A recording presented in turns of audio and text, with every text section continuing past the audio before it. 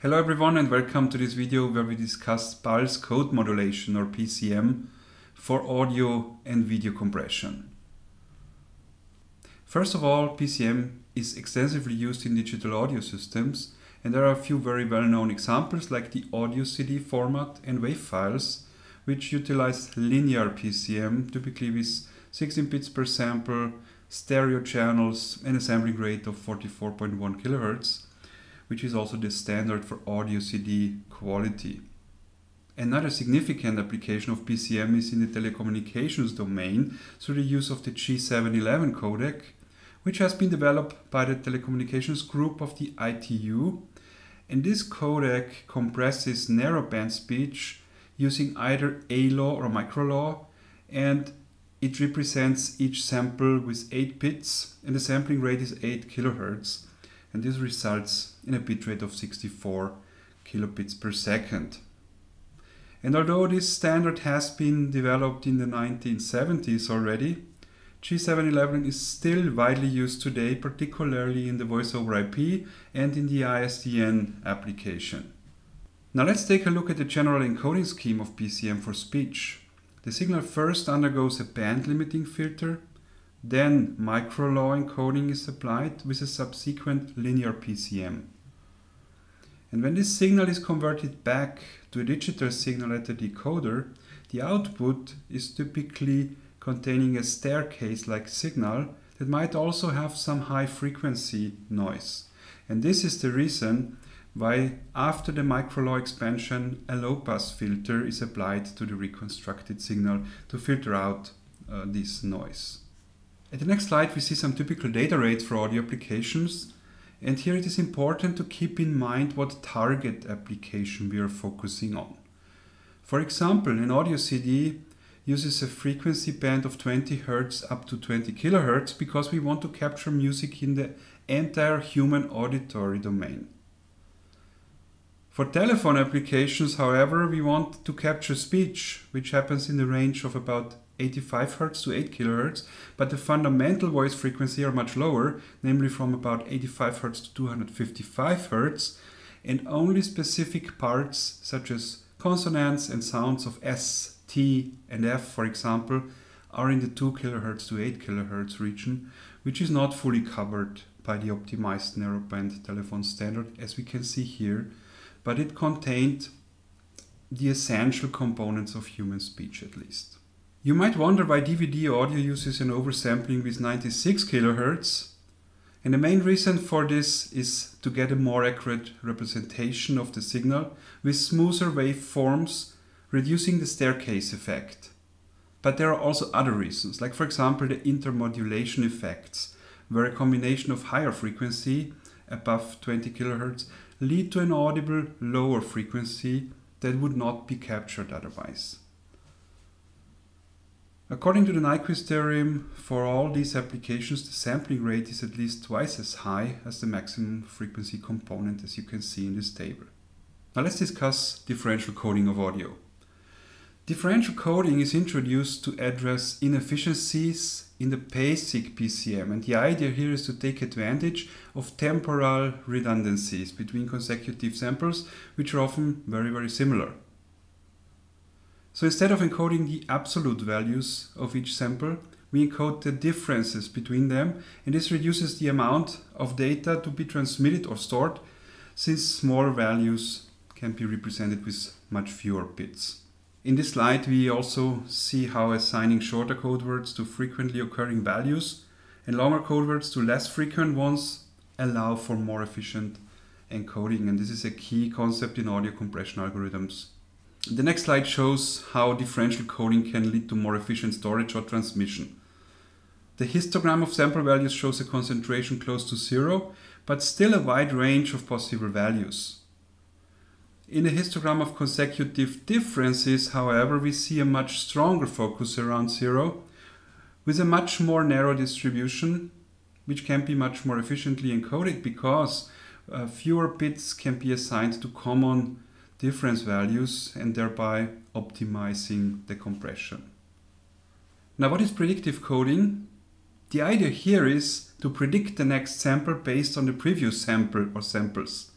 and then encode only the difference or the error between the predicted and the actual values. This error, also known as the prediction error, is what gets transmitted or stored because the decoder will also perform the same prediction afterwards and we only need to know the error. A particular problem here, however, is that the dynamic range of the prediction errors might be larger than the original signal, and this can happen when the prediction is less accurate, of course. The simplest form of predicted coding uses the previous sample to predict the next one or current one, and the prediction error is then the difference between the actual sample and the predicted value. So that means f hat sub n equals f sub n minus 1, and the error would be e sub n equals f sub n minus f hat sub n. A more advanced predictor uses a combination of several previous samples and adapts the coefficients based on the input signal to make a more accurate prediction.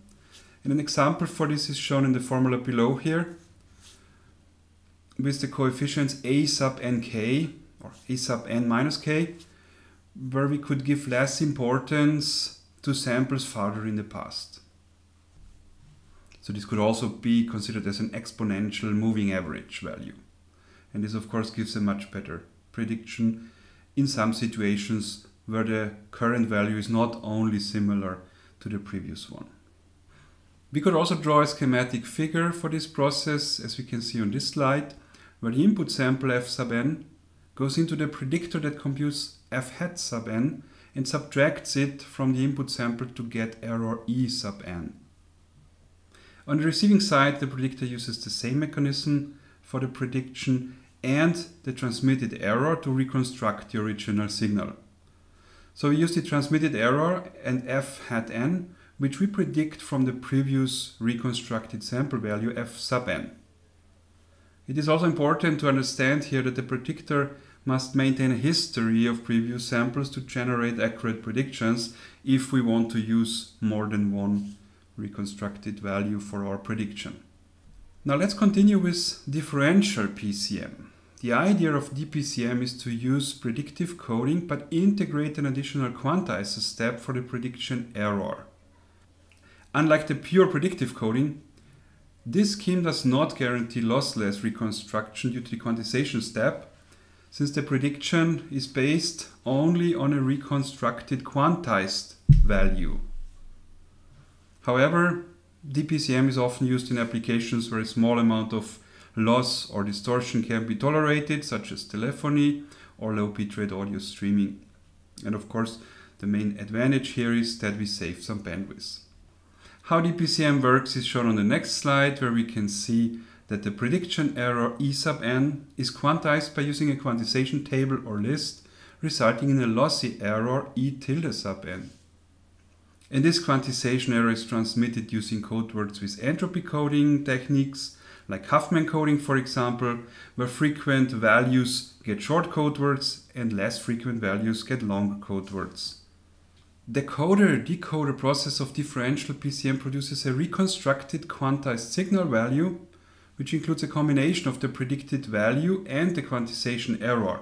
A common metric now for evaluating the quality of this reconstructed signal is the distortion, which is defined as the average squared error between the original signal value and the reconstructed one.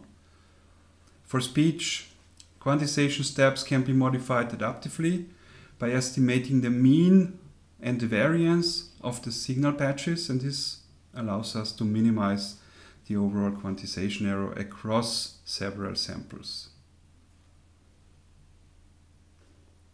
There is also an improved version of DPCM called Adaptive Differential Pulse Code Modulation, or ADPCM, which extends the idea of DPCM by adapting the coder to the input signal.